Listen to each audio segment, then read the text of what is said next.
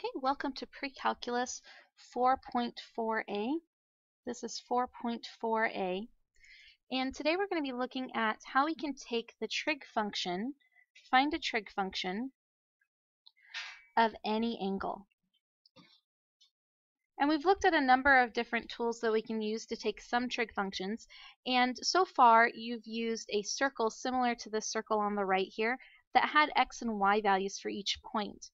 Going forward, you're going to be responsible for being able to take a trig function without having a reference to look at. So for this lesson, there will be two quizzes, one with the reference and the one that you have to do without any notes at all. It is a closed note quiz. The first time will be with notes though, and it's important to have this information in your notes. So you want to have two sections here, your special triangles and your unit circle. I'm going to look at our special triangles first, and you may have seen this in trigonometry or geometry in the past. And this triangle, this first one here, may be familiar as a 30, 60, 90 for the right angle triangle. And this is a special triangle that we use for a lot of different references, and it has very specific sides that we're going to use, and the short side is always 1. And the long side is square root of 3, radical 3 or root 3. And the hypotenuse is 2. So you may have seen this triangle in the past. You'll need to memorize this triangle. You should just know this one. But something that we're going to add in pre-calculus is labeling this triangle in radians as well. So this larger angle, the 60-degree angle, this is the equivalent of pi over 3. Because that's 180 divided by 3 is 60 degrees. And the smaller side is equivalent to pi over 6. 180 is pi divided by 6 leaves 30 degrees. So this is our first special triangle, and you'll need to memorize this triangle. Our second special triangle is the 45 triangle, and you may have seen this one in geometry. 45 degrees and 45 degrees. This one also has specific side lengths. The first one on the right here is 1, but the other is also 1, and 1 squared plus 1 squared equals 2, and the square root of 2 is 2, which gives us our third side. This is our 90-degree right angle. And then we're also going to add our pi radians, and that is pi over 4 is the equivalent of 45 degrees. So these two triangles you'll want to memorize. And then we also need to memorize our unit circle. This is a simplified version of the ones we've worked with so far. The unit circle, you can tell what these points are. We assume that this radius is a unit of 1, anything, feet, inches, miles, 1 unit. If this length, if the radius of the circle is 1, then the coordinates of this point right here are 1 over 1 up 0. And the coordinates of this point right here is across 0, we didn't go over at all, and up 1. This point here is to the left 1 or negative 1 up 0. And my last one down here is over 0 but down 1, 0, negative 1. And just as a reminder, it's good to have these labeled. We have in degrees, this is 0 degrees, 90 degrees, 180 degrees, 270 degrees. And our radian equivalent is 0 radians, pi over 2 radians, pi radians, and 3 pi over 2 radians. The most important thing to have here is the radians. You should be thoroughly familiar with the degrees yourself at this point. Now, one more thing, it is helpful to remember here that if we recall our fundamental trig identities, y equals cosine theta, x equals sine theta, and y over x equals tangent theta, or we could say tangent equals sine theta over cosine theta. So on this circle, we could label these. My x value is cosine, and my y value is sine. And here my x value is cosine, my y value is sine. Here my x value is cosine, and my y value is sine. Here my x value is cosine, and my y value is sine. Having those will make it very quick to reference and catch what was that value. And you should be prepared for any trig problem going forward, that you would be able to quickly draw a small version of this, label just the part that you need, and then be able to use the special triangle or the unit circle to solve a problem. If you haven't finished writing these very carefully and clearly in your notes, go ahead and pause the video and write these down now. Okay, so now we're going to see how to take the trig function, how to find the trig function of any given value, how to find its exact value. So whenever it asks for the exact value, you're not going to be able to use your calculator. And a quiz on this, you could have your calculator with you. You could use it to help you with some arithmetic if you need to, but it's not going to be able to take a trig function for you. Now we're equipped to find the value of a trig function at any angle. And we're going to have a number of steps to this, and tonight's homework, this first video, is going to take us through the first 4. Finding the coterminal angle, finding the quadrant, using the quadrant to determine the sign of our answer, and then finding the reference angle. And the first 3 go really fast, they're pretty straightforward. The last 3 are where we really get into the trig. That's where we start applying our reference triangles. So tonight you have a chance to start memorizing those reference triangles and the unit circle. And what we're going to do is we'll take the find the coterminal angle for the first 3 of these 4 functions, and then we'll find the quadrant for the first 3 of these functions, the sign for the first 3, and the reference angle for the first 3, and then I'll give you a chance to try the 4th on your own. So starting with sine of 580 degrees, we need to find the coterminal angle. Coterminal angle, as a review, is always an angle between 0 and 360 degrees. That ends at the same point, terminates at the same point as our original angle. In radians, this would be between 0 and 2 pi. So with our degrees, we would find this by taking our original angle and either adding or subtracting 360 degrees. In this case, 580 minus 360. And if I get a number that's now below 360, I'm good. If it's still greater than 360, I'll need to subtract 360 again. When I subtract then, I find that my angle that is coterminal is 220 degrees. That is my coterminal angle. Looking at our second example, negative 135 is less than 0, so I'm going to add 360 degrees. Negative 135 plus 360. My result is 225 degrees. For tangent, 11 pi over 4, now I'm going to add or subtract 2 pi. And since this is greater than 360, or greater than 2 pi, or in terms of fourths, I could say greater than 8 pi over 4. That's what 2 pi is in fourths. I'm going to subtract 2 pi, or subtract 8 pi over 4. So I have 11 pi over 4 minus 8 pi over 4 equals 3 pi over 4. And that is now less than 2 pi, or less than 8 pi over 4. So my coterminal angle is 3 pi over 4. Now go ahead and try this last one, cosecant of negative 7 pi over 6. Your first question for the video is, what will we do to negative 7 pi over 6 to get a coterminal angle between 0 and 2 pi? And then your second question will be, what is that coterminal angle? Okay, so now that you've completed that 4th example, let's look at the second step, which is the quadrant. In order to determine the quadrant, I need to actually draw this angle. And it's useful to remember the 4 parts of our coordinate plane here. We start at 0. This is 90 degrees here, 180 here, 270 here, and 360 is at the same place.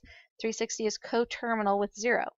So I have 220 degrees. I always start here on the positive x-axis, and I'm going to go around until I have reached 220, which is going to be someplace between a value below and above it. And we'll kind of see here 220 is more than 0. It's also more than 90, so I go past 90. It's also more than 180, so I go past 180. But 220 is not more than 270, so I'm going to stop someplace in this quadrant. I don't need to know exactly where in this quadrant. I just know that it's somewhere in this quadrant. And this is my first. I start at the positive going up, and I count in the same order I would draw my angles. Quadrant 1, quadrant 2, quadrant 3, and quadrant 4. And the one new thing that we need to add here is we've looked at these quadrants in terms of numbers, but each of these quadrants also tell me which trig functions are positive in those quadrants. So our first quadrant is our all quadrant, and that means all trig functions are positive here. My second quadrant is my sine quadrant. So sine and its reciprocal cosecant are positive in the second quadrant. My third quadrant is my tangent quadrant. Tangent and its reciprocal cotangent are positive in the third quadrant. And my fourth quadrant is my cosine quadrant. So cosine and its reciprocal secant are positive in the cosine quadrant. And many a calculus class for many a year have kept track of these with the following acronym: all students take calculus. Whether it's true or not, that's how we remember it. Everyone in this class anyway is going to take calculus at some point, I trust. So all students take calculus. My angle ended in the third quadrant. That is the tangent quadrant. So I'm going to write that tangent and cotangent will be positive. That's the quadrant that I'm in, is my tangent cotangent quadrant. Let's look at cosine of negative 135. So here I have 225 degrees. This will be very similar. 0, 90, 180, 270, 360.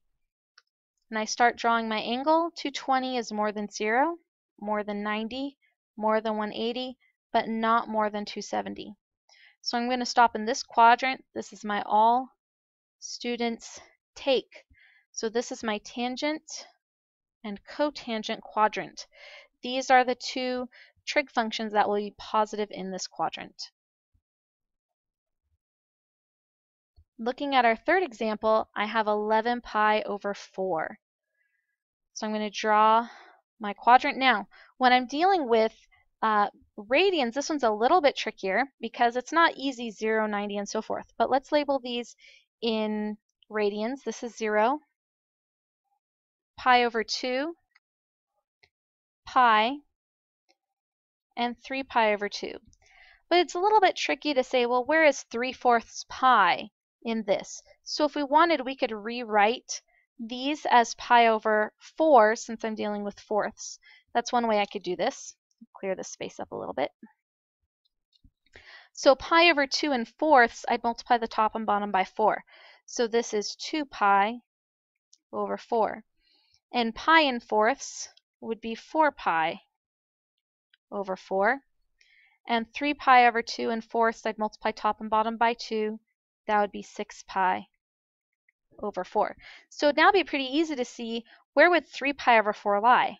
Well, 0, 1 pi over 4, 2 pi over 4, 3 pi over 4, less than 4 pi over 4, but more than 2 pi over 4. So this angle would lie here. And this is in my all students. This is my sine and cosecant quadrant.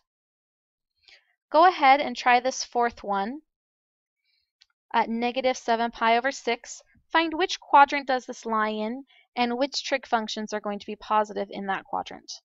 That is your next question down below. Okay, more than halfway done. Number 3 is super easy. Number 3 is, what will the sign of my answer be, positive or negative? And the way we tell is based on our quadrant here and the trig function we're taking.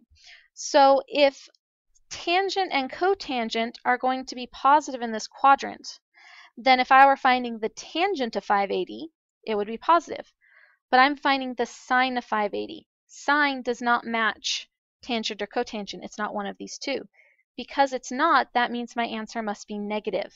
Only tangent and cotangent are positive in this quadrant, so sine, not being tangent or cotangent, must be negative. And I'm just going to put a little negative sign there.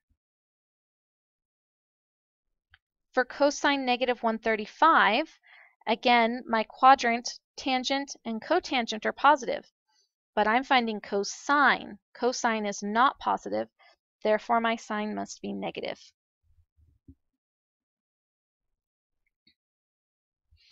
For my third one, sine and cosecant are positive in my second quadrant. I'm finally finding tangent, but not in the tangent quadrant.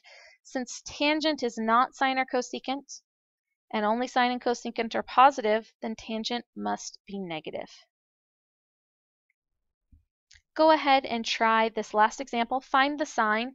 Do the trig functions in my quadrant that are positive match the trig function I'm actually trying to find? If I'm trying to find a function that is positive in that quadrant, then my sine will be positive. But if I'm trying to find a trig function that's not positive in this quadrant, then my sine will be negative. Go ahead and fill that out below and then continue. Okay, the home stretch, we're finding reference angles. And so far, really, everything has been easier in degrees and a little bit trickier in radians. Degrees, we're dealing with these nice numbers, no fractions. But in our radians, we're dealing with fractions a little bit more difficult. This is the one place where radians is actually easier and degrees can be a little bit trickier. And to do this, we want to kind of redraw our angle and see that when we drew this angle, we drew it down into that third quadrant. To find the reference angle, we're going to ask how many degrees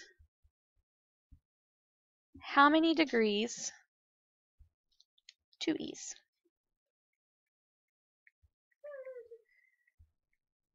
To the x-axis. How many degrees to the x-axis? So if I drew an angle that landed in this quadrant or this quadrant, I would want to find what is the difference between that angle and the x-axis, which is 180 degrees right there. So in this case, I have 220. This is 220 right here. This is 180. When I say what is the difference between these two, that would be subtraction. I'll do 220 minus 180. And in this case, I would get 40 degrees. So 40 degrees would be my reference angle. If, just to look at some other possibilities, if I had drawn an angle into this quadrant, and let's say that angle was 150 degrees, then I would be looking for the difference between 150 and 180. In that case, it would be 180 minus 150. And that difference would be 30 degrees. Let's look at two more cases real quick before we move on. What if I had an angle in the first quadrant, let's say 60 degrees?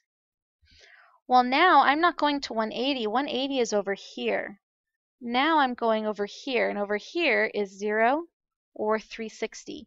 And obviously, if I'm going down to the x-axis, I'm going down to 0 where I started. The difference between 0 and 60 is 60. What if I drew an angle all the way around to here, or maybe a negative angle?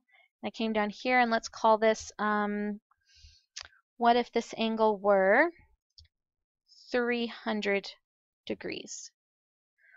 Well, again, I'm going to go up to the x-axis right here. I'm not going to cross. I never cross the up and down line, the y-axis. I was going to go up to the x-axis, the closest one. So now I'm going up to 360. So I would say, what is 360 minus 300? And I would get a reference angle of 60 degrees. So those are a few different examples. Let's go ahead and look at our cosine negative 135.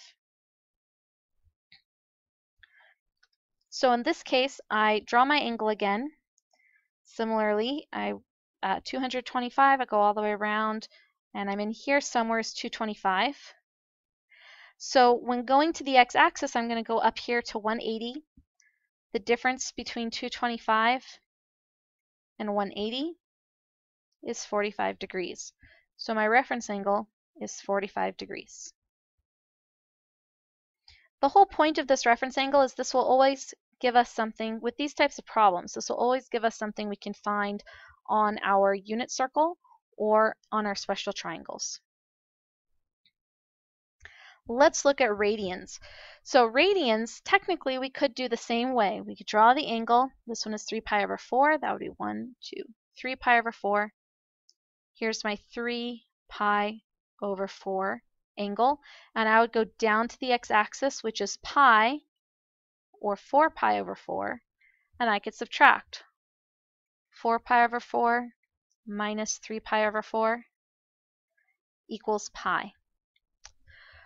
But what we find, this was actually a previous student from one of my second or third pre-calculus classes, noticed a shortcut. She noticed that just for these special triangles, just for our pi over 4, pi over 6, and pi over 3, we would always get the same denominator in the bottom and just pi on top.